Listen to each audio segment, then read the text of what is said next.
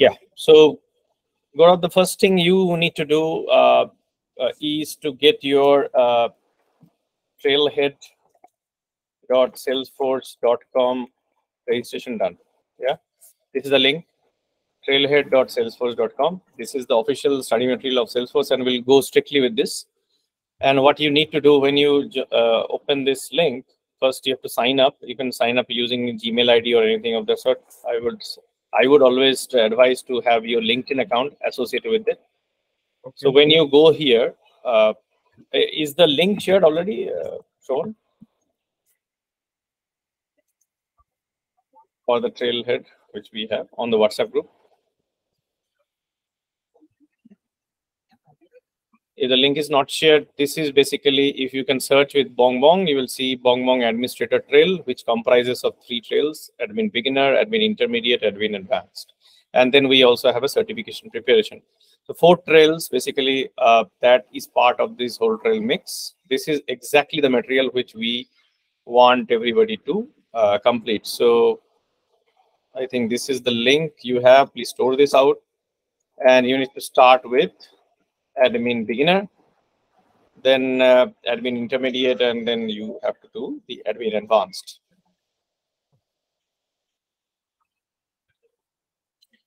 Right, and then if there is a dedicated mentor already associated with your WhatsApp group, I think it is Anshita, right? So what you need to, anytime you're stuck, you are happy to call that person and get yourself like any kind of help you want. Get her time, and she will be available around the clock every day. On the classes, we will not cover how to do things in Salesforce. This is already self-explanatory, and in the training material which you are seeing, you are already getting that. What are we covering in the class? In the class, we are covering why. Why are you doing what you are doing? The problem is that in the training materials, we do not cover that part. No training material will say you why, right? All the trainings which Salesforce will impart or any other academies are imparting would be how to do things. And how to do things, I think anybody can learn on their own. It's not a rocket science thing. But why is basically the requirement which will help you crack interviews, take decisions, come up with solutions for customers, right? Because why will take experience. Only an experienced person can tell you why. So we will cover why part most of the time in the classes. If you're stuck anywhere on the how part, we will definitely go and help you out. But try to do it on your own and with the mentor's help over the week, and get yourself habituated with the features of Salesforce. But on the class, we'll definitely go into the deep into the concepts and stuff. Any questions so far? Cool. Shiva, any problem from your side? All good? Yeah, all good. I will probably follow that the same thing which you. So as I said, whatever said and done, I will probably want to start from scratch. That's the reason why I was like, absolutely. As I discussed with you, that's the primary object how I'm looking at it, right? So I will keep it as if that I don't know anything. Yeah. Yes, I will start from scratch itself, because we have a person who is basically starting from scratch. Though he's an experienced people, so we'll keep it minutely so that it helps everybody. So let's jump into our session. I love whiteboards more than PowerPoint presentations, because I used to fall asleep when I used to see PowerPoint presentations. That's the reason why I stopped using PowerPoint presentations for my trainings. So I love the whiteboard, and I scribble a lot. Please bear with me. That would be my style of teaching. I hope you do not object to that. Let me know if you are facing any problem in that. Yeah. Well, let's start today and see how things goes.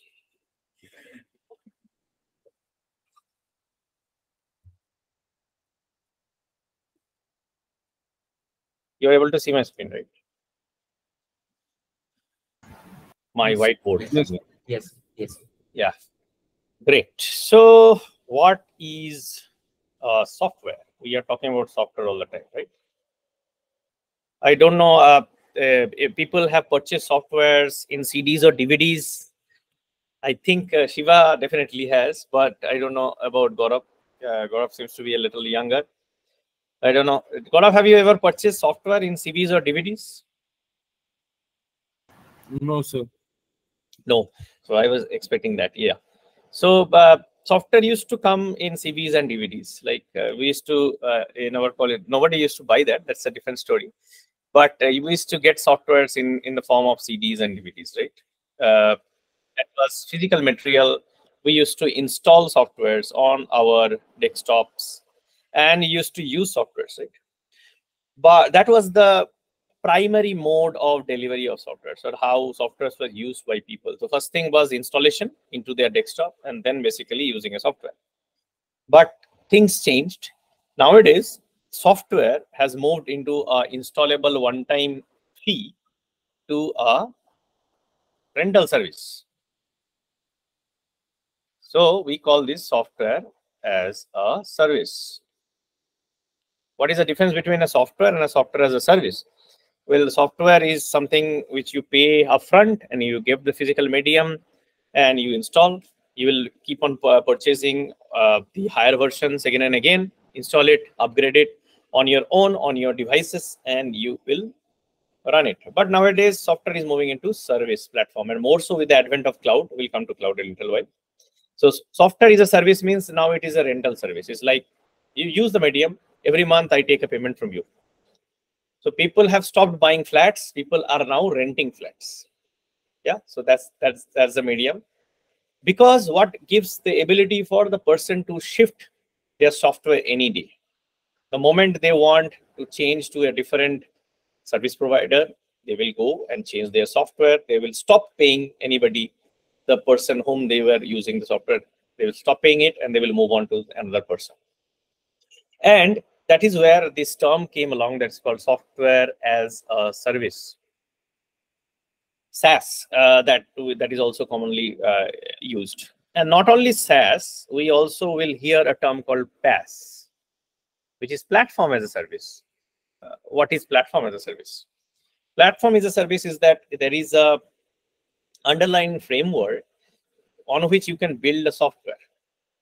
I will talk about PaaS a little while later, but let's understand SaaS a little bit more. So this is SaaS, we understand. There's a rental service of a software. I am not paying any upfront fee. I'm paying every month for using that software. Nowadays, most of the software you will see will be a SaaS software. It be it in office software, be it any website, anything, or even you're going with a corporate email account, everything is SaaS. So now, how is this related to cloud? We are also using a term called cloud. So the easiest way of understanding cloud is that a software which runs without the dependency of any personal system. That means you can run this on a browser probably. If your there is nothing to install at your end, in your devices, what kind of software will that be? Probably a software that runs on a browser, right? So that is where the cloud softwares came into picture, wherein we are saying that you don't have to you do not have an infrastructure to maintain at all. You just need a browser to run the software, and the underlying infrastructure, everything, the servers and everything is basically maintained by somebody else. We do not need to worry about it. For personal people, it is just like opening in a browser and using a software, not to install anything. But the difference for a corporate person is that in corporate world, we used to have different servers. And those servers used to host softwares, which was used by multiple people so that they can share data. That whole concept has gone out. So we are saying in the cloud era that you maintain your business well. You are probably a seller of a shoe. Your core competency is selling shoes. Why will you go ahead and maintain a server?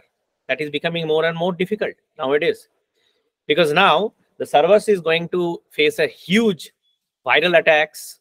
You have to upgrade those. You have to keep a person in the payroll just for maintaining servers. There will be downtime of servers, uptime, mirroring of your data, a huge maintenance work of servers. And you are a seller of a shoe. It's not your core competency. Neither you should work on that part. allow the best minds of the world, best technologists in the world, maintain the servers for you, and you just get into an agreement that your data is safe with them. That is where the cloud came into picture. And whatever softwares we see nowadays, most of them would be cloud softwares. Like it starts with your Gmail. Gmail is a cloud product. It's a Google product. Everything you're seeing, probably you are using a cloud product. So Salesforce is also a cloud product, and probably one of the earliest cloud products. And cloud can be of two types. One is a private cloud. One can be public cloud. Private cloud means that is a cloud offering, but it is owned by the person, that organization, right? I own my own instance, but it is a cloud infrastructure, but I own that. And another is a public cloud offering. Public cloud means it is shared infrastructure, wherein many people use that server. Private means a dedicated server only for you, but not maintained by you. Maintained by, of course, a provider. But public cloud is basically maintained by them, and they are also sharing that server.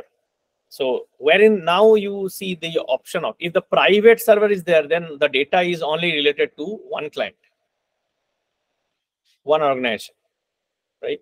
But when I'm sharing a server, then the data is from multiple clients, right? Client 1, client 2. Let's see an example. I think client 1, client 2 doesn't make much sense. So I have a cloud server which is maintained by Salesforce. And Salesforce is basically has two clients. One client is Nokia. Another client is Vodafone. Now both are using Salesforce. Probably both are using the same server. And they are competitors.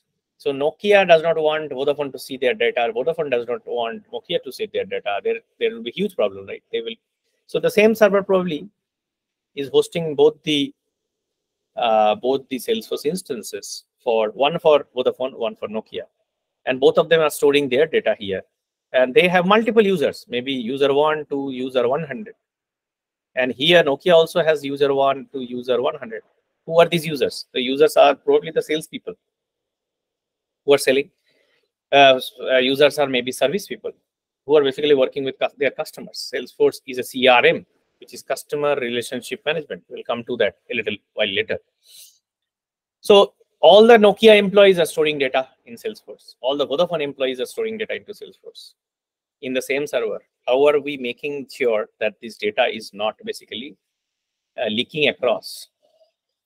That is where the concept of org comes into picture. Org means organization, short form. So in the same server, probably there is org 1 and org 2.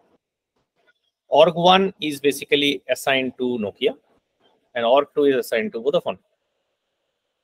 That org ID is basically used by Salesforce to separate the data out for different organizations. So all the people who are logging into from Nokia side will only be seeing data which is living in org 1. All the people who are logging into Vodafone will be only seeing data logging into. Both the people will probably log in using login.salesforce.com.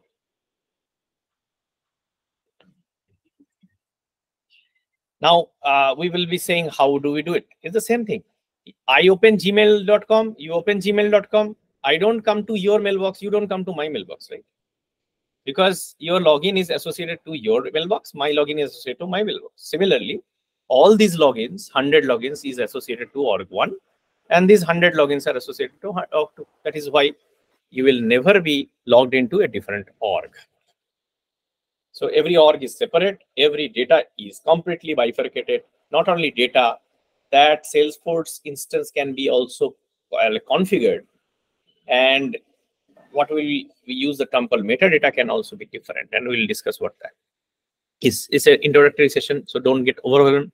If you have any queries, let me know. So we understand now this cloud offering.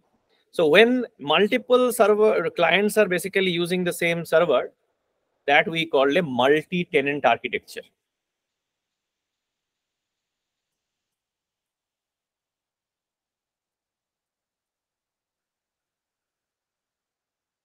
That means shared architecture. The same server is basically is utilized by multiple organizations, and they are storing their data, and they are not seeing each other's data. Right? It is just like living in a flat together. You are you have a flat number 100. I live in flat number 101. We are neighbors. We use some things which is common. What are the things which is common? Probably the water supply or the water tank on the top of our terrace. The terrace to like dry our clothes. We might have separate sections there on our terrace. But both of us are using the staircase. Both of us are using the lifts. So these are common things which all the tenants of that flat will be using. But I will not get into your house or your flat, or you cannot get into my flat, right? It is a private space. So there is private things, that means the data, and there can be some shared infrastructure, which both of us are using. And that is the benefit of a multi-tenant architecture. So far, so good. Any questions from Gaurav and Priyanka? I think Shiva knows it quite well. No, sir, all okay. All of them? Okay. Yeah, tell me. No questions so far? No, sir. Cool. So we understood what Salesforce is built on. Salesforce is only public cloud. Salesforce does not offer private cloud. If I for the core product which I am talking about, okay, the core product is called Salesforce.com. That product has, again, there are many SaaS products Salesforce will sell. We will talk about the first SaaS product, which is called Sales Cloud. Okay. So say the same platform. Yeah, go ahead. Sir, basically, so what is private cloud? Private cloud used by only one person or only one company? Private cloud is used by only one organization. Okay. They will only have their data that is almost like owned by them, though not maintained by them, maintained by, think about that this offering is given by AWS. AWS gives private cloud. Okay. So private, then you see you are the owner of that infrastructure, or the whole infrastructure, but actually it is maintained by AWS, right? Okay. So, but Salesforce will not give that way. Salesforce will only allow you to create an org, and that will be in different servers. Sometimes some customers say that I need a server which is in my country only. In that case, Salesforce will allocate a server which is in that boundary or that country. Yeah, in India. In that case, public server also be a private, right? Not private. It will be a public server, but the data center is in that country. So that same server will be utilized by other customers in that country. Okay. Yes, sir. But it does not matter. You don't care which server is basically hosting your org, because Salesforce is also mirroring it across a different geography, mirroring it to save your data. They have a BCP policy, business continuity plan. So if there is a flood in India and data center is just stuck, in that case, you still can keep on working, right? So those are all nitty-gritties which Salesforce will do, so that they can save your business continuity. So there are different mirroring techniques which is also applied there. So Shiva is directly from Salesforce. Shiva can keep on pitching me. Shiva, feel free to correct me also if you have latest data, because you know better. So so that is the multi-tenant architecture which we have understood. Now we are talking about the first product of Salesforce. There are many products, as I said. We'll talk about Sales Cloud. Before that, let's understand what is the concept of CRM. Salesforce started off as a CRM and is still the world #1 CRM. What is CRM? CRM is the customer relationship management tool. Why do we need a customer relationship management tool?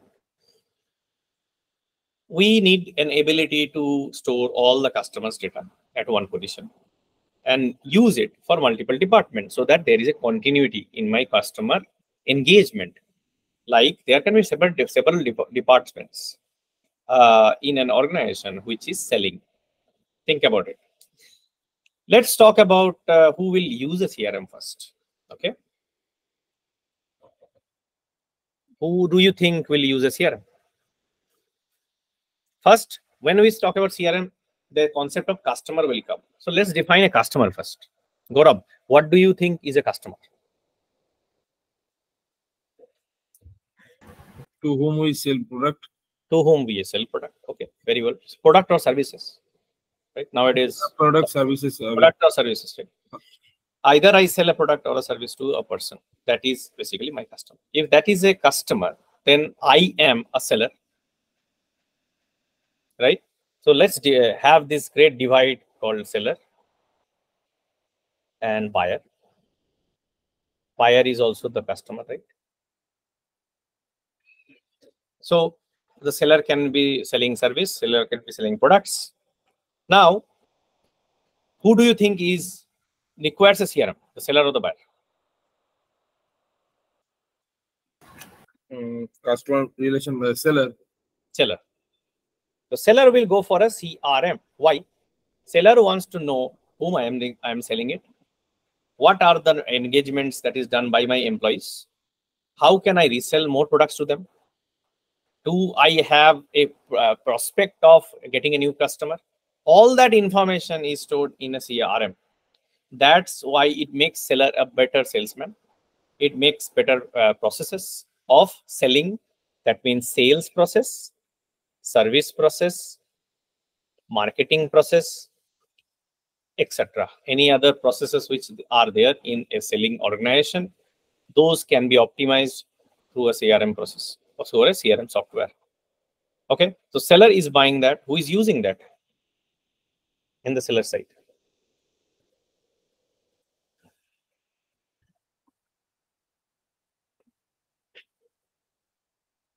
Who is using? Probably the employees of that selling organization, right? So the employees of the selling organization are the people who are logging into Salesforce. These people in Salesforce terminology are called users. User is also a table which is automatically given by Salesforce in Sales Cloud to store all the people who are logging in. Logging in from where? From the selling organization. They are logging in to a org. As we said, org is a clear differentiated space wherein you can store data and share data across different users. Because the employees of selling organization need the data to see each other's data. Otherwise, they cannot collaborate, they cannot work together, right? Now the buyer.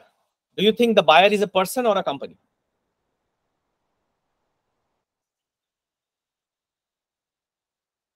Priyanka, buyer can be a person or a company. Seller most of the time is a company, right? Or an entity that has two registrations.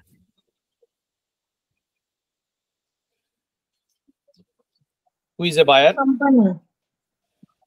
Can it be a person?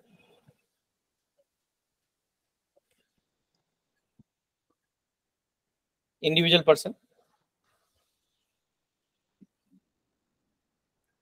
Gaurav, can you sell directly to an individual? Of course you can, right? I think yes. You are going to a Reebok showroom and you are purchasing a shoe. That is not a purchase done by a company. It is done by an individual. But if you are working in a company called TCS and TCS is doing a marathon, and that in marathon they want to give 200 shoes to their employees so that they can run their marathon, TCS will go to Reebok and say, I need 200 shoes. So either a TCS is going for a deal of 200 shoes, or an individual is walking into the showroom and they are purchasing one shoe for themselves. Both is a valid sale. Both is a valid customer for business. When a company is buying, we call this a B2B scenario. Business to business. That means a company is buying from another company. When an individual is buying from a company, then we call it is a B2C, business to customer. There are two kinds of business. There can be minor nitty-gritties. There are some complexities, but on a broader scale, let's only look at B2B and B2C. Okay. So there are two kinds of selling possibilities. A company can sell B2B, a company can sell to B2C. Both these scenarios can be handled by Salesforce CRM Sales Cloud. Okay, now let us see how it is handled.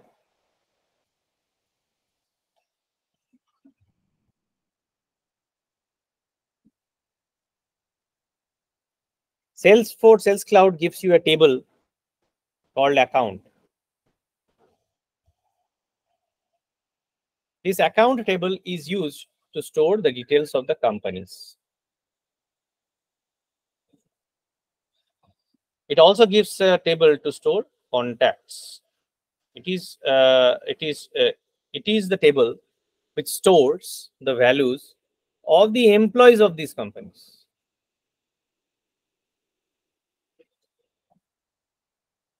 Because when you are selling, or when you are talking, when you are a seller and you are talking to your buyer, and the buyer is a company, actually you are not talking to that company, you are talking to an employee of that company or the owner of that company, right?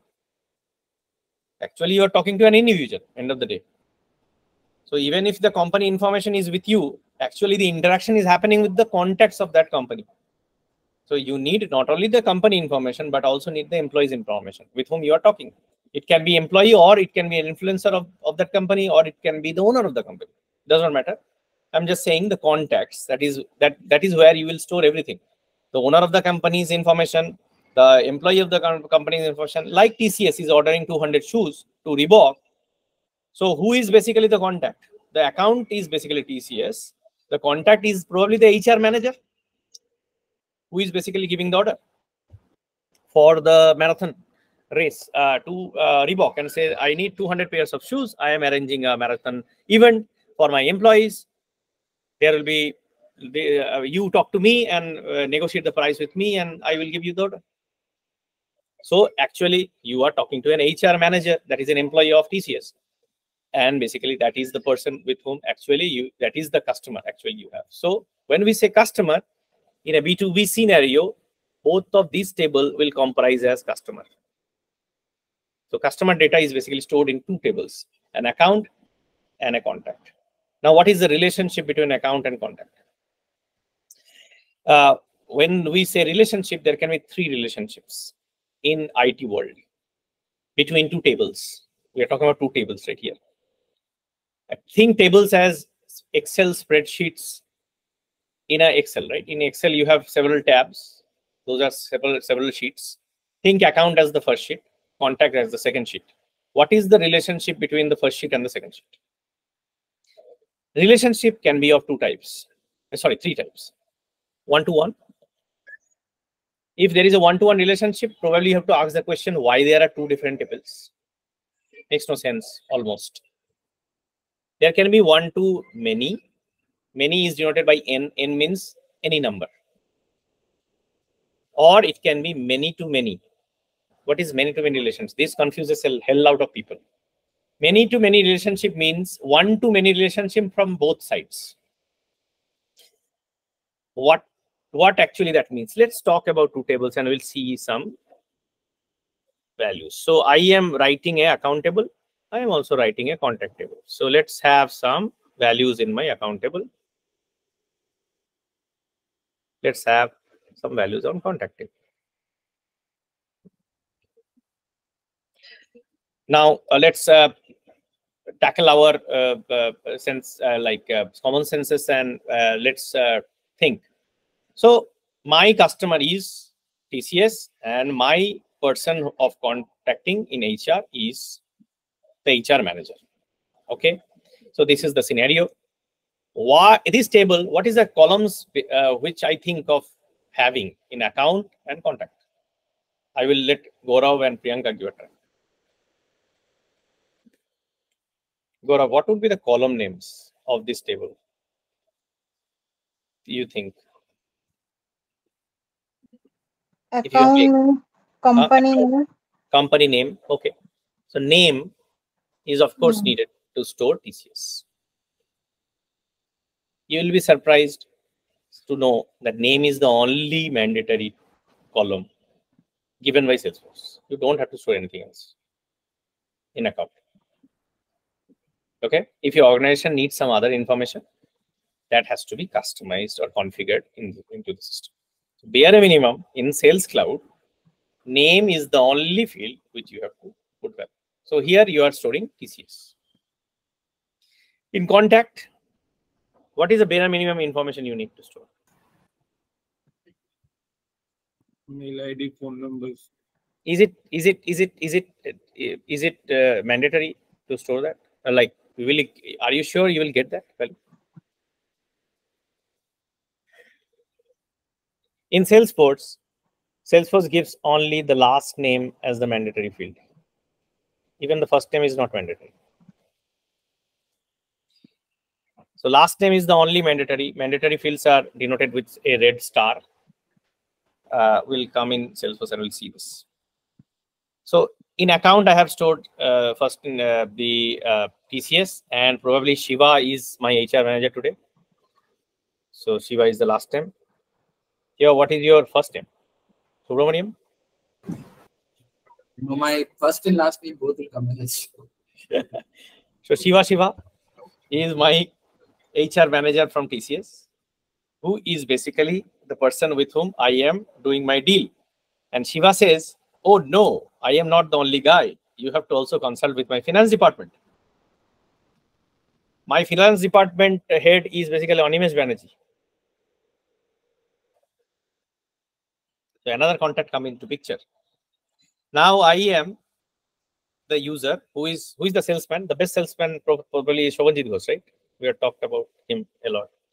So Shovanjit Ghosh from Reebok is the user. His information is again stored in another table called user that is also given by Salesforce. Okay, we'll see all these tables later. So Shovanjit Ghosh is logging into Salesforce. He has created an account with the name called TCS. He has now created two contacts. One is Shiva, who is the HR manager. One is Animesh Banerjee, who is basically finance head of TCS. These are the two people with whom he is talking so that he can close his deal of 200 shoes. What is the relationship, do you think, between account and contact? Is this one-to-one, one-to-many, or many-to-many? One-to-many. One-to-many. Why one-to-many? Because this TCS is associated to Shiva and also associated to Animesh Banerjee. But how do we do this association? The association is always done, or relationship build is always done from the many side. Just like think about your identity card. Your identity card will always have your father's name or mother's name. Your mother's identity card will not have their children's name. Isn't it? They will have their father's or mother's name on their identity card. Similarly, this relationship is always established from the child side. We call the many side as child side. So a relationship field has to be created into the child side, which is pointing to the parent. So relationships are not created at the parent side. Parent side, by seeing that table, you will never know how many children are there or which table they are associated with. But when you are seeing a table, if there is a relationship field, invariably it is a child and it is pointing to a parent. Here, in this situation, the contact is the child, account is the parent. So contact has a relationship field or relationship column, which is pointing to the account. We call this account. Now, what should I store here? Should I store TCS? Should I store directly this name field, or should I store something else? I don't know. It can be. You can store purely the name field. Now, Salesforce does not recommend you to store a text field because you can mistype it. Relationship will be screwed. So Salesforce has taken the job to themselves so that there is data sanity integration. So Salesforce is saying, no. I am creating an ID for you, just like your Aadhaar card. You cannot create your Aadhaar card, right? India government will create the Aadhaar card for you. You have no control on what numbers is there coming in your Aadhaar card. Similarly, Salesforce is creating your ID, of the parent, which you have to use on the child. And that is called Salesforce ID. In common short form, you will always see this in a table automatically created by Salesforce called ID. Every table will have it. Even contact has its ID field. This is automatically created by Salesforce. This is 18 character long case insensitive version. There is a 15 character long case sensitive version is also there. Don't worry about it. Both are interchangeable. We will stick to 18 characters case insensitive version. That means capital A, small a is the same. So 18 character long case insensitive ID is generated by alphanumeric ID is generated by Salesforce, and it is stored in this table. So it is XXXX something something.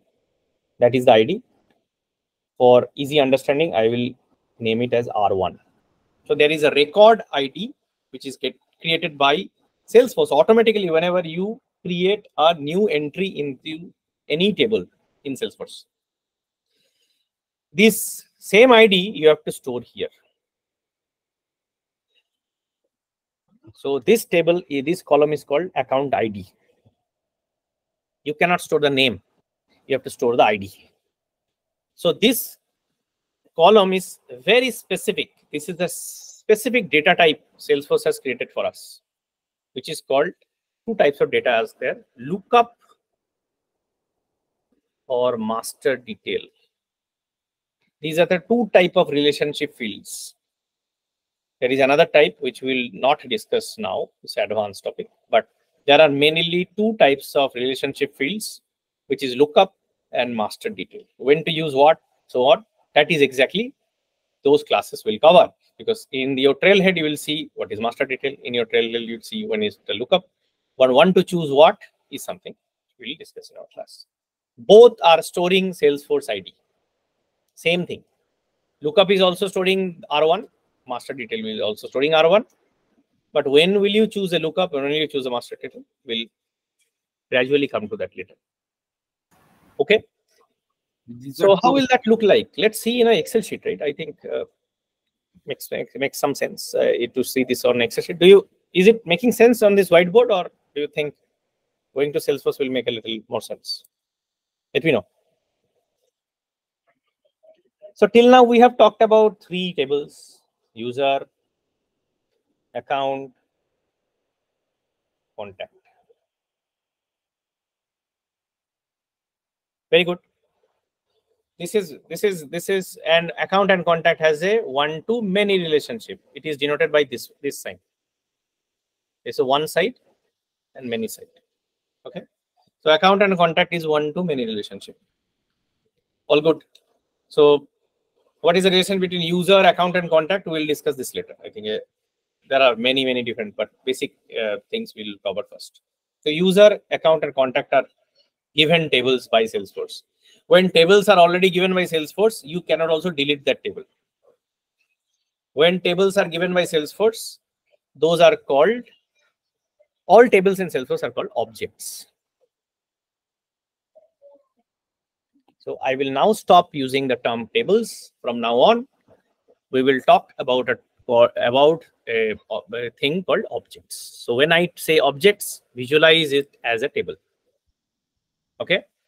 A table or object already given by Salesforce, which you cannot delete, that is called a standard object. Does it mean I cannot create my own table? Of course you can. If you create your own object, then it is called a custom object. So there are two kinds of tables or two kinds of objects. One is a standard object that is given by Salesforce automatically. It exists and you cannot delete it. Whether you use it or not, that's up to you. And you can create your own tables. That means you can create your own objects, and those are called custom objects. In a object, there are two different kinds of columns. Now, columns in Salesforce are called fields. I will stop using the word columns from now on. I will start using the term fields.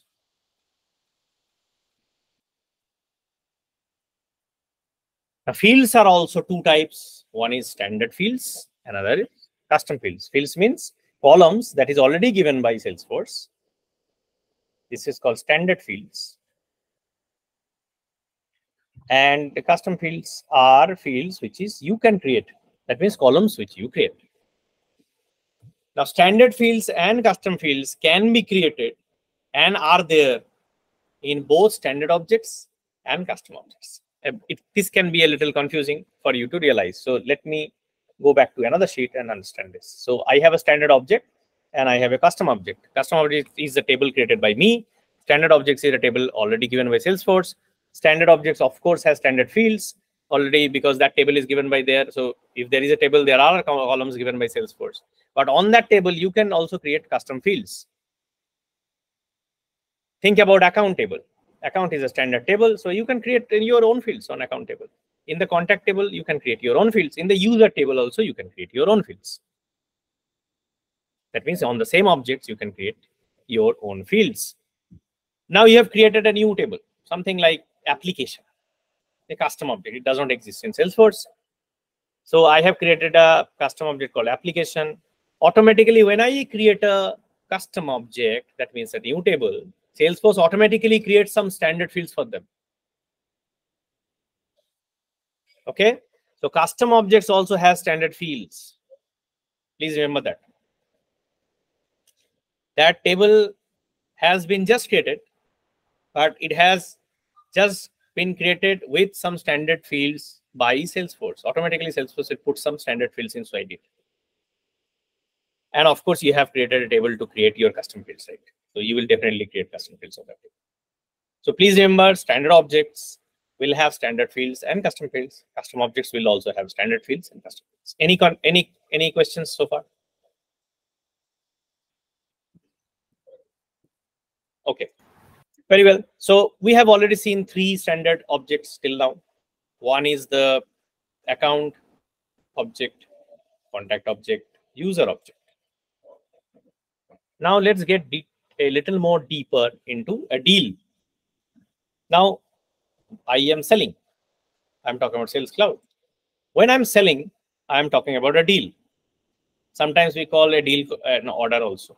Yeah. This order term is very confusing because it is used different ways in different organizations. So I will probably use a term deal. Deal is a better term, which does not confuse people. So what is it my deal? My deal is 100 maybe shoes and 200 caps. Because managers will sit in sun, they will not run. So I have 100 more caps to order, right? So Shiva is now coming to Shovanjit Ghosh and saying that, okay, I need to buy 100 shoes from Reebok and 200 caps. This is the same order. I will do it for my marathon event. Okay. Now this is what a deal is all about, right? In Salesforce, we store deal in a table again that is called opportunity. That is another object given by Salesforce, standard objects, of course. Okay, so deal is stored in opportunity. Now this is a little complicated because here there can be, what are these shoes and caps? Gaurav, what do you think these are?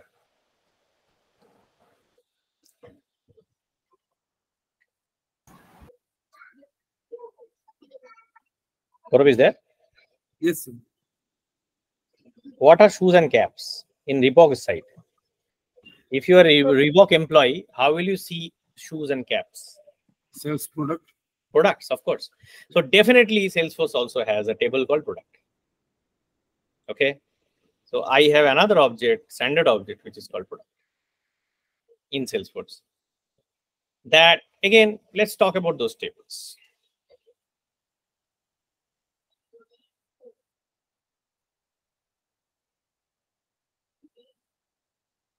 First is my product. I will come to deal a little later. Again, the bare minimum information which you need to store is the name. And whenever this ID field is automatically created, that we already talked about, right? So name is shoe, and this is cap. Now I am using generic shoe and generic cap, but let's think that exactly the shoe will have a specific model. It would be like a blue colored Ranger kind of shoe, something of that sort. Like that is something which we purchase, which is written in the, that is the product name. But I will use a generic term called a shoe. But I am talking about a specific shoe, a red shoe, okay, and a specific cap, maybe a red cap. So one product, okay. So this is not a product type. Product type is a different thing. Multiple products can have the same product type. So all these kits, boots, and everything are shoes.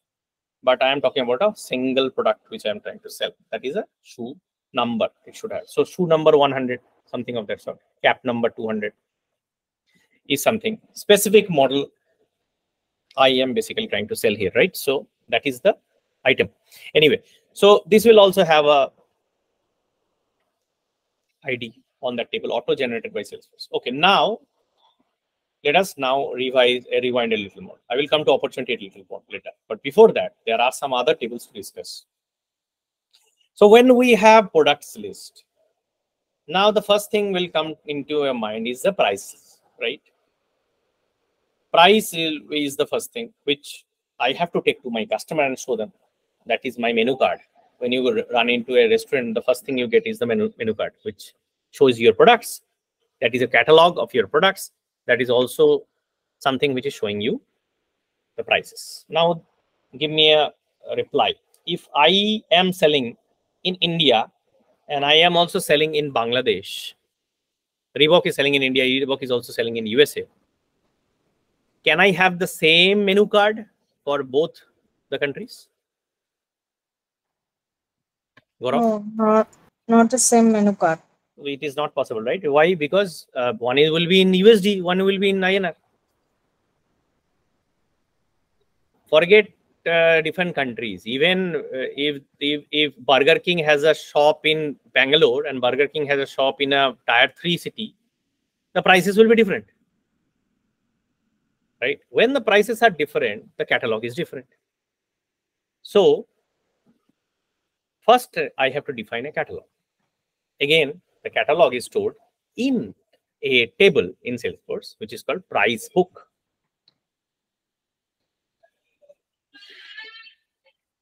For simplicity purpose, I am again name field is mandatory here.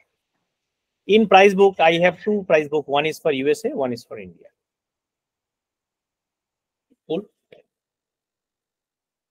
Now let us discuss about a relationship between product and price book.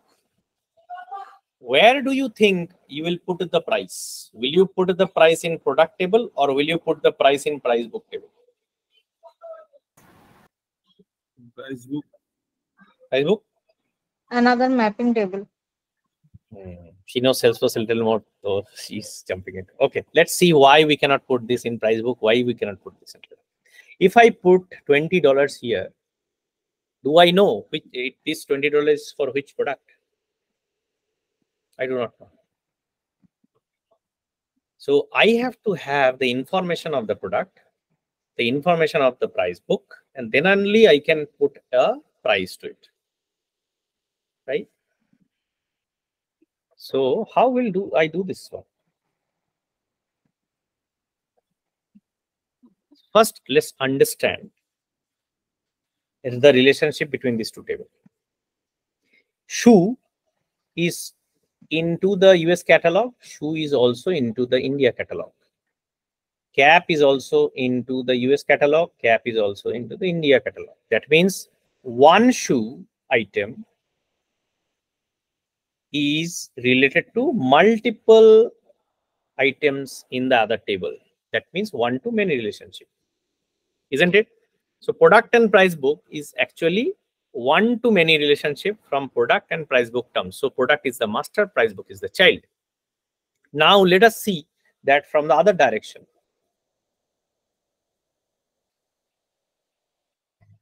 USA is associated with cap and shoe. USA contains cap and shoe, and USA also, India also contains caps and shoes. So one item of this table is also associated to multiple items from this table. That means it is one-to-many relationship from this side. When two tables have one-to-many relationship from both sides, it is a many-to-many relationship.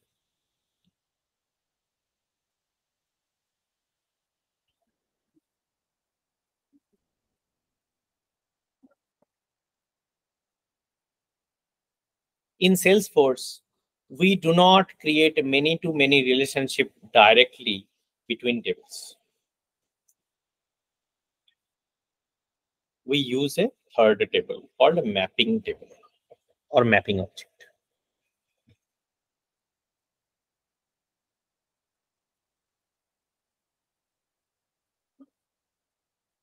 That means price book will not have a lookup or a master detail field. Product will also not have a lookup or a master detail field. The relationship field will be here. So this will have product ID, price book ID.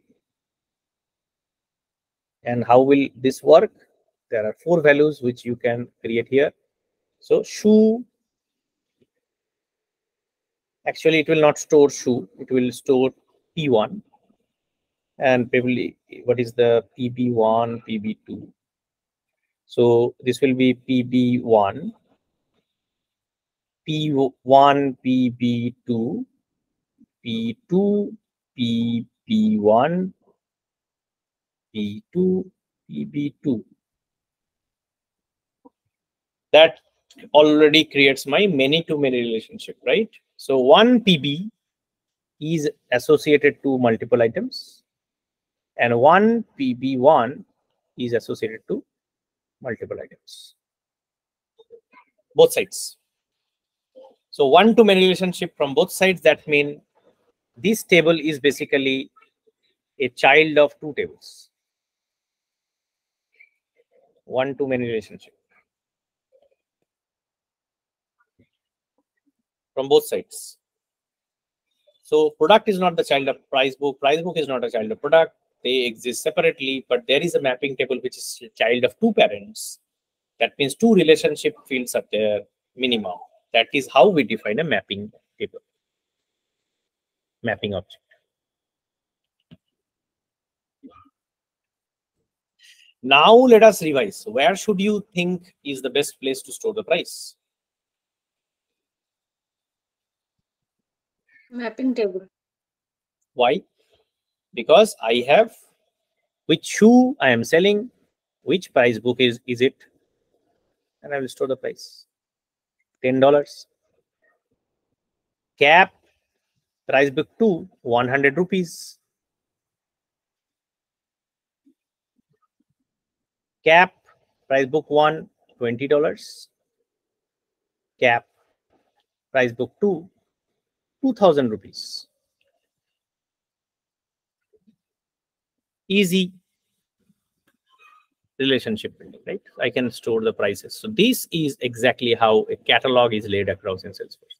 There are three tables in consideration. One product table, one the catalog names, that is called price book, and last is the price book entry table. This is called price book entry, wherein actually the price is there, which is a mapping table between product and price book.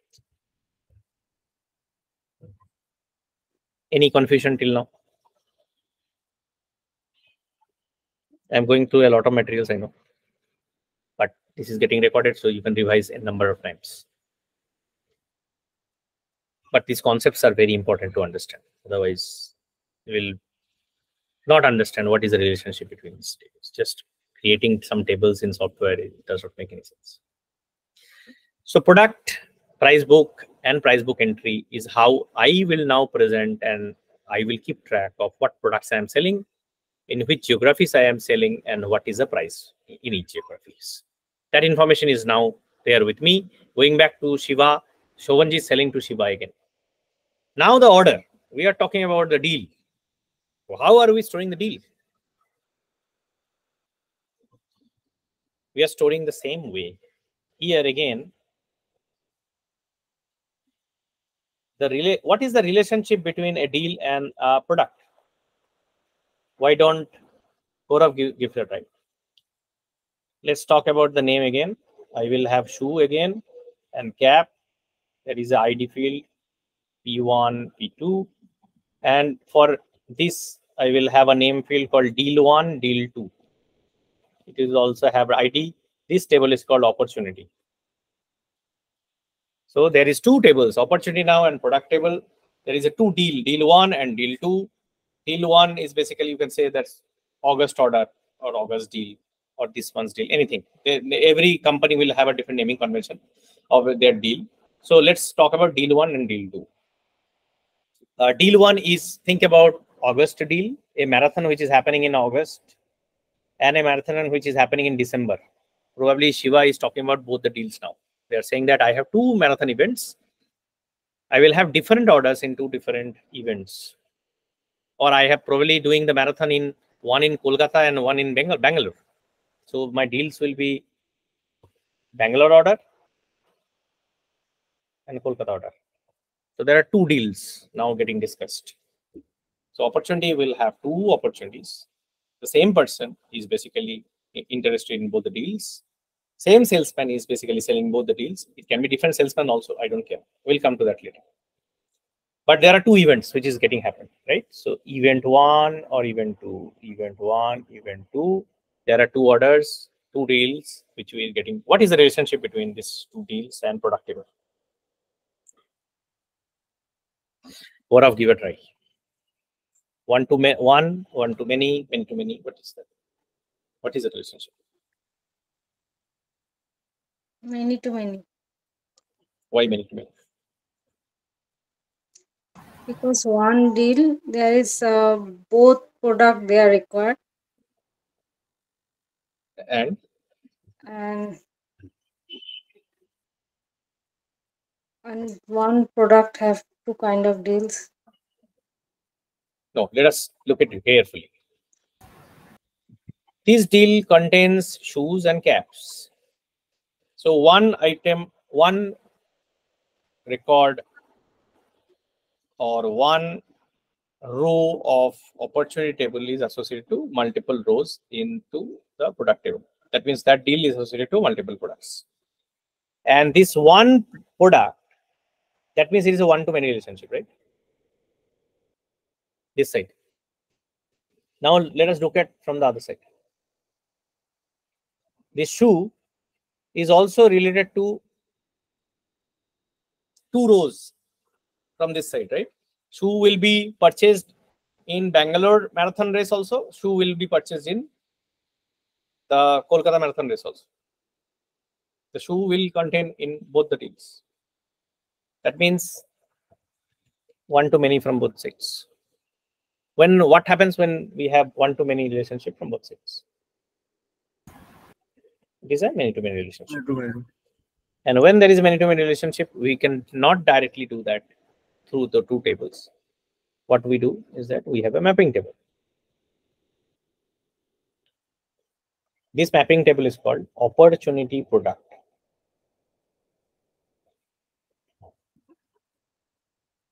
Usually that is how a mapping table is named.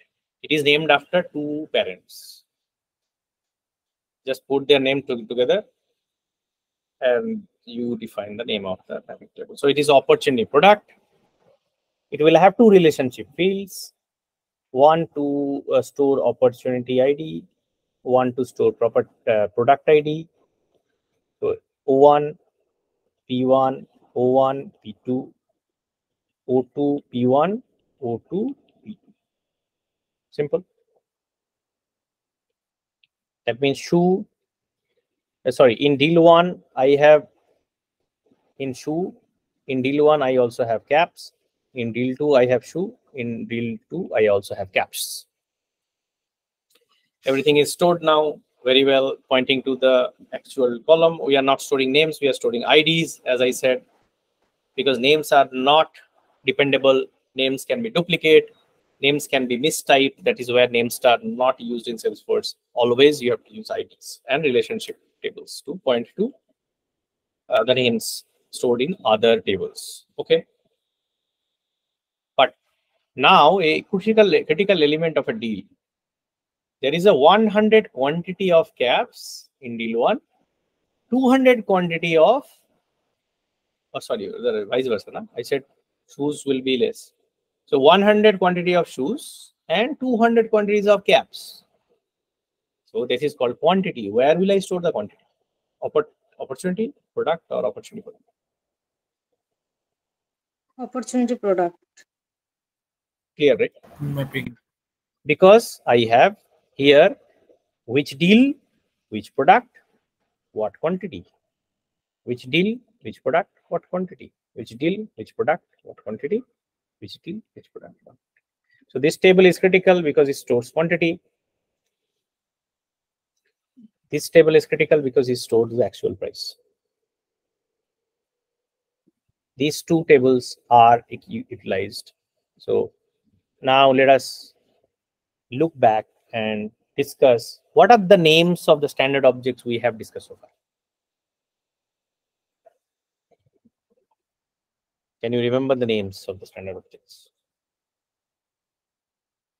Account. Account.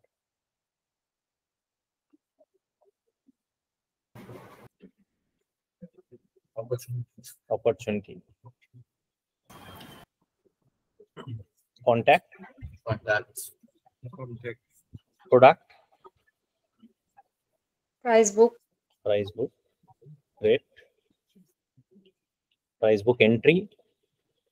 Right? Opportunity product. Right? What else? I did 1, 2, 3, 4, 5, 6, 7. Anything else? User is also we discussed, right? Did I miss anything we have discussed so far? I think we yeah. So what are we storing in account? Recap. Company names, right? Company details. Right? What are we storing in contact? Into contact person. Employees of the companies, right? What are we storing in product? Of course, product. What are we storing in price book? Price. Catalog names. Right? What are we storing in price book entry? Actual price. What are we storing in opportunity? Deal names. What are we storing in opportunity product? Quantities. What are we storing in users? The different logins, right? Who are login? Logins are probably the employees of the seller organization. So buyer organization are stored in contact, seller organizations are stored in users. Clear differences, right? Very easy to understand. One important standard objects which we need to discuss today before we wrap up the sales thing is that the sales journey does not directly start with account and contact.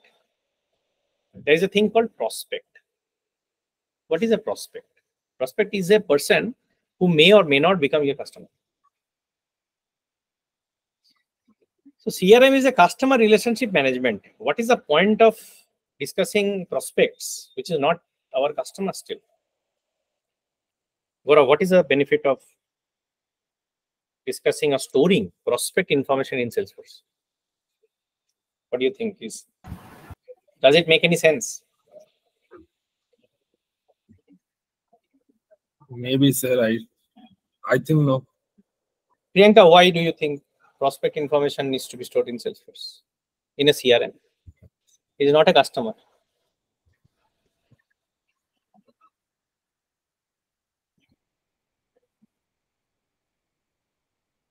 Shiva, you want to talk about why prospect is necessary in CRM? Two ways. One is that he can be a future customer. That is one. Probably you can evaluate whether the company is part of this has a potential. Basically, evaluating the aspect around the potential of the company. So you would still want to kind of track that as to what you have done and turn convert it to a customer. A customer could be somebody who's already using the service or not using the code. In both cases.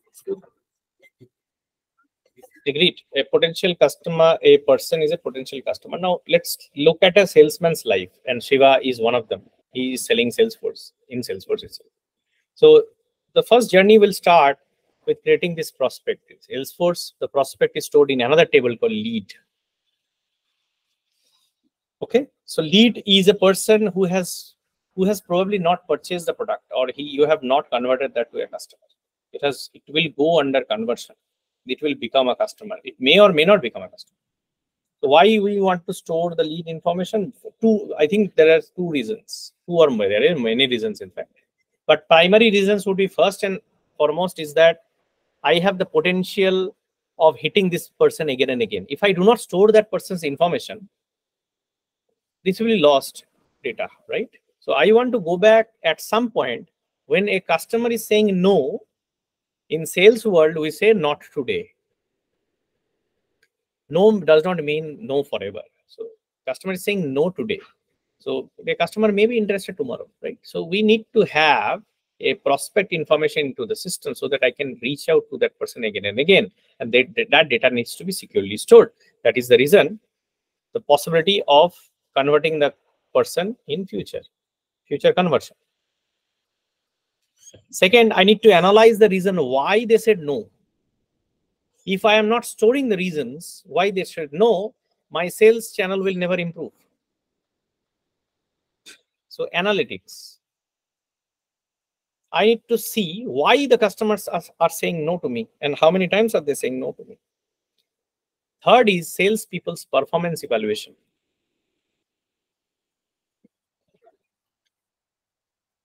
A person, a salesman, most of his day is basically spending with leads. He's not actually spending time with customers.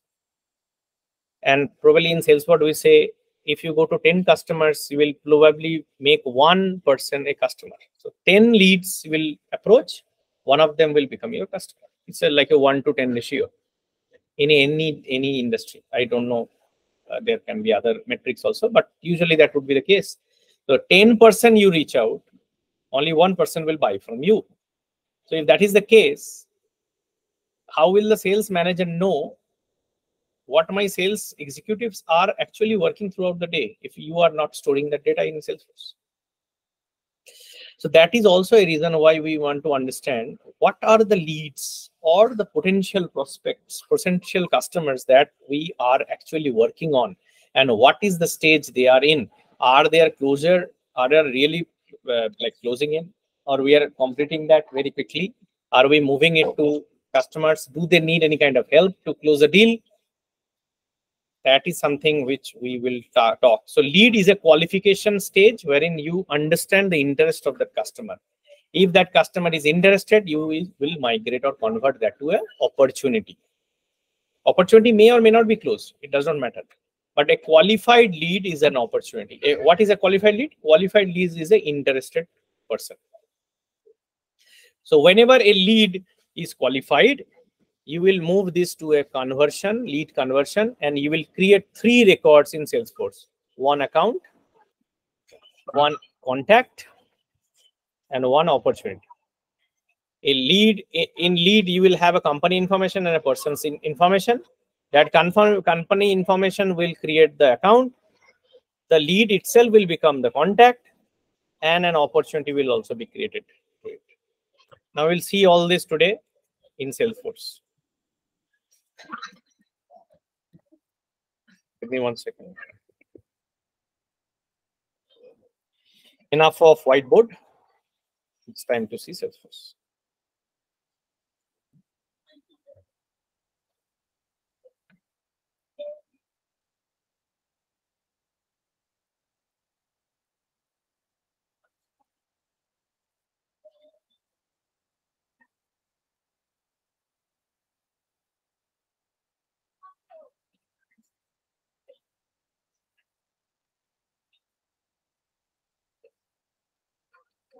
Are you seeing my screen? Let me know. Yes. If you go to Trailhead, if you are registered into Trailhead, you can go there on the top right. When you are logged in, you will go to hands-on orgs. You can create when you go to there, you can create a playground here. This will be your instance of your Salesforce. That means a new org will be created for you. Okay. There are different editions. We will discuss this a little later. I think it's too early for us. I think I gave.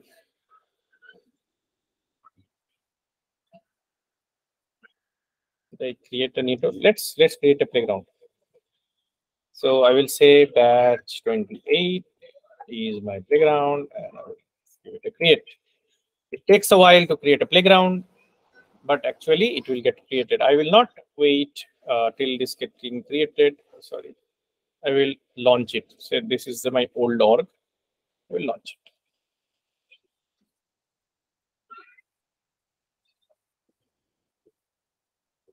it. This will directly take you to playground Salesforce org.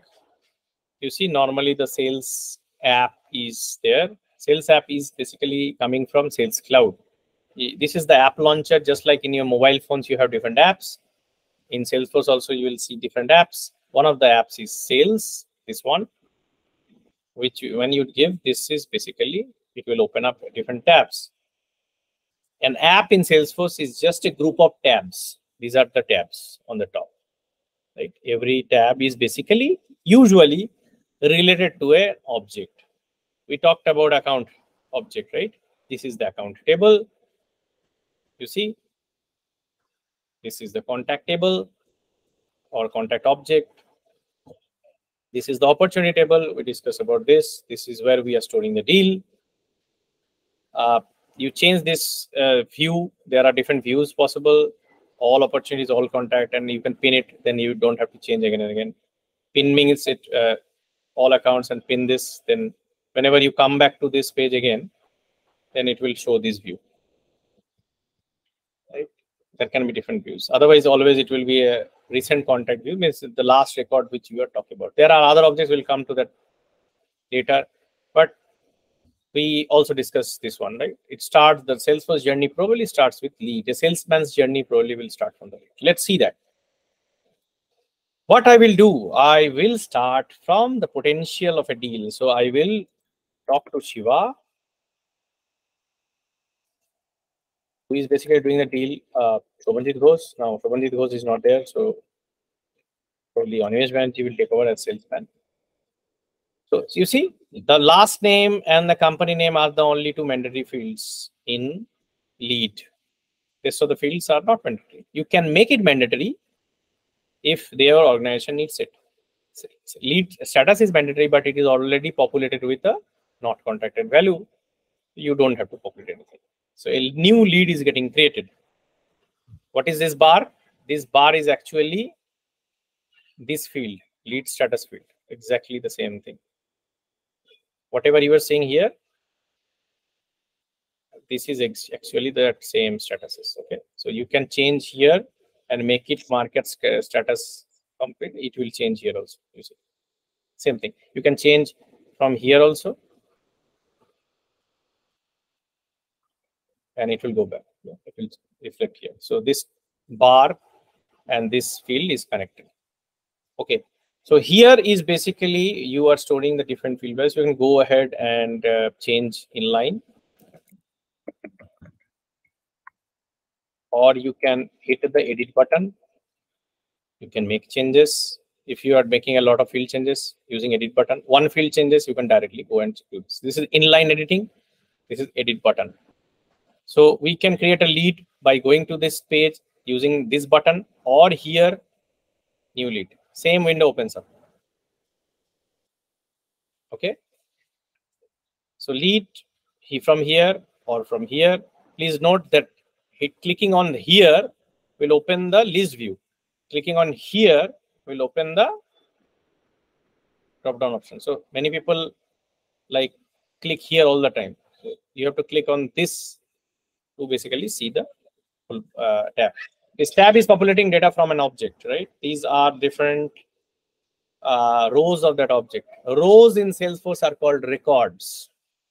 So I will start using the term records from now on. Okay.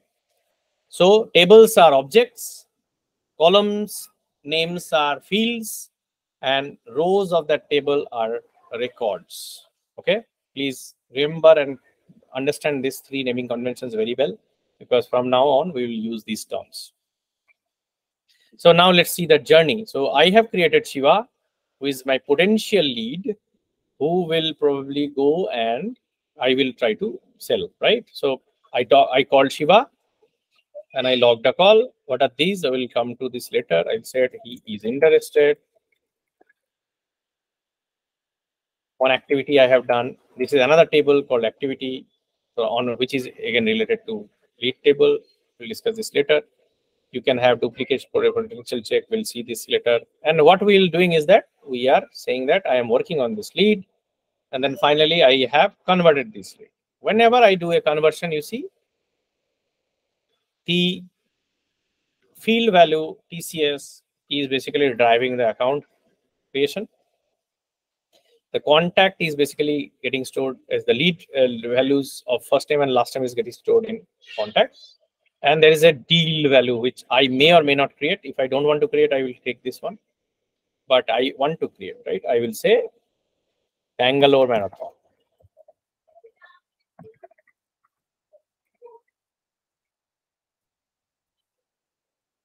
Status needs to be something.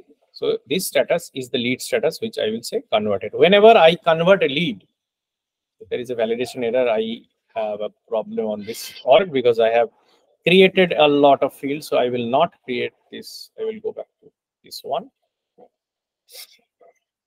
There are a lot of validation rules which we have created for the last batch.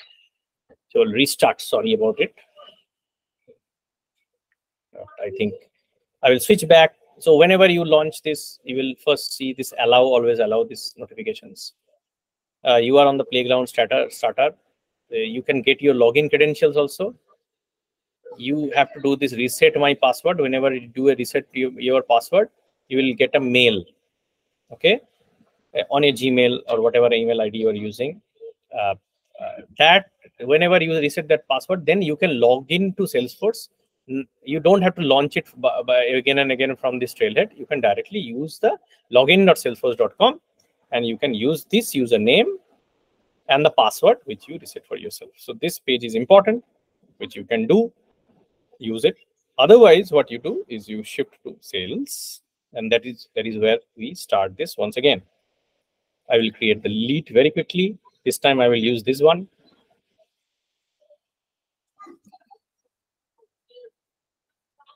I have a Shiva this time, a little nuanced, and TCS again. So my object is created. I am converting it again. This time it is saying TCS CTS, and I will say Bangalore.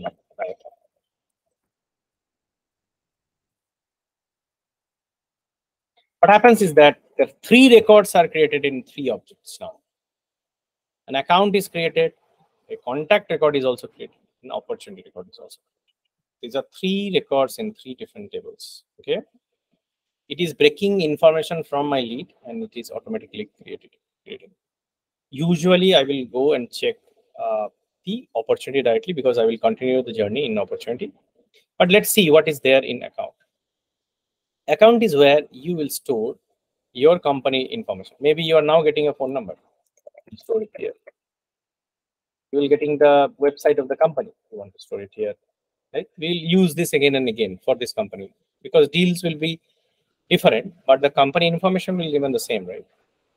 So you will always keep on updating this account, this company information. Now in this related tab, you can see the child. So in the child, you are seeing this one. Shiva is already there. Maybe you are working with multiple contacts. So you will see, you'll go here. And probably Priyanka is my next contact in TCS. She's also working in TCS. She's the finance head. So I am talking to 2 different people. So I am now creating 2 contacts under this. This contact can be created from here also. Okay. Contact table is also there. Here contact new button is also there. You can create this from here. The only difference between creating from account page and creating directly from contact page is that you see when you are creating in the contact page, the account is not filled up. You have to go and search. But if you are already creating from the account page in the related tab, you will see the account is already auto-populated for you. So that is the benefit of creating the contact child records from parent. Otherwise, you can directly create a child record from their individual tab itself. Okay, that can also happen. So if I now create another entity from here, maybe Saurav is Ganguly, right? So I now search TCS and save it. If I go back to my account later and check TCS, here I will see all the 3 items. So even if I have created from here, it doesn't matter. So now I can also see the opportunity because one account is related to multiple contacts. So one-to-many relationship. One account is also has a many relationship with opportunities. One-to-many relationship. Now let us now go to opportunity. This is my opportunity tab. It has its own journey. This is again a tab which is actually the status field, the stage field, right? If I make this into qualification, 2 things happen. One is that this will change to here. Second is the probability will keep on updating. So if I move it to need analysis, you see probability is changing from 10 to 20% automatically. If I shift it, it is moving here. So I keep on working and I'm doing that. Now here I am adding products. Adding products is basically getting saved in opportunity product field. It is actually opportunity product mapping field. It is getting stored, right? So don't get, so I have an add product. When I add a product, first I have to choose a price book. Choose a price book. You can go for the standard price book. Salesforce automatically gives you a standard price book by default. And then I can choose a product. Salesforce have already, these orgs have a lot of products created. So we can go ahead and there is a product tab to create products. Okay, we'll show that later. So I can select my product. So this is giving a list of all my products and the list price. So where are these information coming from? Any idea? Which tables? Which objects? Price book entry. Price book entry, right? The prices are stored in price book entry. And the product is stored in product table. So this information is basically price book entry table, which is basically giving us product information as well as price information. So when I select this, now it is asking me to give the quantity. Quantity is stored in which table? Product and opportunity. So opportunity product table, right? So this is actually getting stored in product. And this is where I have now added 2 products. And finally, I mark it as closed. And that is how a salesman will work in Salesforce. Broadly, this is the thing. There is many nuances, many nitty-gritties. But this is how basically a salesman will be using Salesforce. Now, your job by learning this training session is to first understand how a salesman works. Without it, you cannot change the experience of a salesman. But your office is not there. You will not create leads. You will not create opportunity. You will not create any of these records. These records are always created by the salespeople. Your job is to change the software. Just like in a mobile phone, you have a settings. You have to go and change things on your phone. Similarly, Salesforce changes will occur in this button called setup. When you click, this is where you change the software. Okay. Any changes which is happening inside setup is basically a metadata change. That means a change to the software itself. What is metadata? I will give it a little more in the next session. I have already overwhelmed you with a lot of information. Please go and revise it. Do not worry if some things are not very clear. Please ask me in the second session. And we will go through this in more detail. We'll see what actually are we storing in the database in the next class. Yeah, but this is the overview, the paperwork, and how it looks like in Salesforce. But we'll dig deeper in the next class. Any questions so far?